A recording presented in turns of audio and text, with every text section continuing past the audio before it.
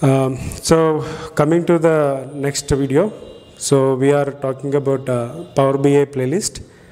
So few concepts I have discussed earlier, like in the previous video, where to understand in the BI environment how Power BI is fulfilling the roles of BI from scratch to end.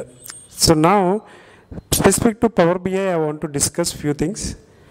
There are many questions for me, like how to start learning Power BI, and what is the flow that we have to learn, and where we have to concentrate more on which part.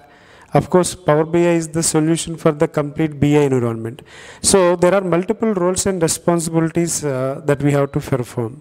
So in such case, there are a lot of questions and with a lot of people, like exactly how to start and where to focus more, and like on which concept we get more interview questions. In the work environment, how to survive, in which component we are very familiar, means how our job will survive without any struggles. Such way I have a lot of questions from many of viewers. So now I just want to take some this opportunity for this in this video just to answer few of them. And so to start up the video, so myself Rajesh Shepuri, as you know. So to start, so Power BI is having two major components. One is Power BI desktop, another one is Power BI service. Maybe in the earlier video itself I have discussed Power BI desktop is to perform development activities. Power BI desktop is to perform development activities. Power BI service is to perform admin activities. So first we will discuss as developer, because many of our viewers will, or else the students, or else like learners want to start as a developer instead of admin. So as I said in earlier sessions itself, like Power BI is combination of Power Query where we can perform ETL operations, and Power Pivot to perform modeling plus KPIs generation using DAX, data analytical expressions, and Power View for the visualizations.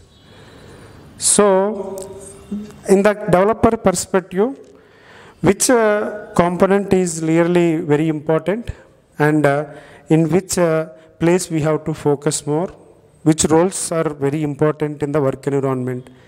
Definitely, if you ask me the question like in such a way, I'll answer only one thing: all of them are important in simple way. But to be honest, yeah, all are important, but really we have to focus on few concepts.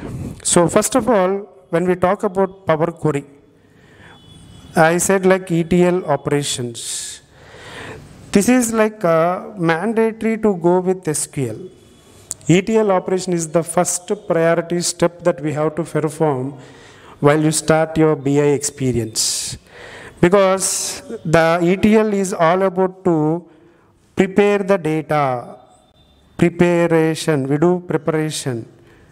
In which way do we prepare? The data which is in the raw data, which is not in clean mode, we are converting that into the clean. Which is in detail, we are converting into summarize. Which is in transactional way, we are converting into the dimensional way. So these things when we want to perform, so this is the first step that we have to take care. This is the order.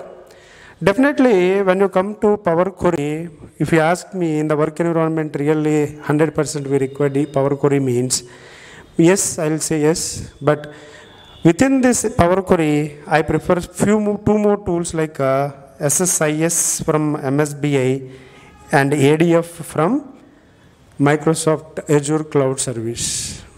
Right? These are the two core ETL components which are really helpful to Power BI instead of Power Query. But if you know Power Query well, then go into SSIS and ADF as well, if you are a quick learner and interested in learning. Okay. Next, coming to the model concept, definitely the next other important concept after Power Pivot is modeling. So if you don't perform the relationships between the tables, you will not get the data accuracy. You will not see the data accuracy. On data accuracy, you cannot perform KPIs. Without data accuracy, we cannot perform KPIs. KPIs are the key columns which will help the client to know the business standards, where they are in the market and in which product they are getting profits and where they are gaining more sales. Such way, if they want to know, they have to generate KPIs. Until the modeling is perfect, data accuracy is not possible. If data accuracy is not possible, you cannot generate KPIs. So the second step, which is important after Power Query, as I mentioned in the order, modeling. After modeling, generating the KPIs using the DAX formulas.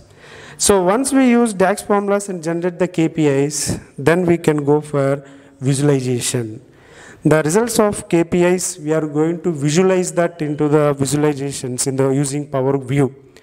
By bar chart, line chart, pie chart, there are a lot of charts, like 30 plus charts that we have. So these all charts will help to visualize the data of different various perspectives in a different mode. So I prefer strongly Power View knowledge is also most important thing. Of course, all of them are important, but here and there, in which project, in which component you are using is purely dependent on the flow. So this is all about the development activities in this video I want to speak. Coming in the next video, definitely we will talk about the admin roles. So please stay tuned to my next video. Thanks for watching this video. Please subscribe to my channel, and we are help you to come into the IT industry. Okay, using Power BI or any other BI tools. Thank you. Thanks for this opportunity.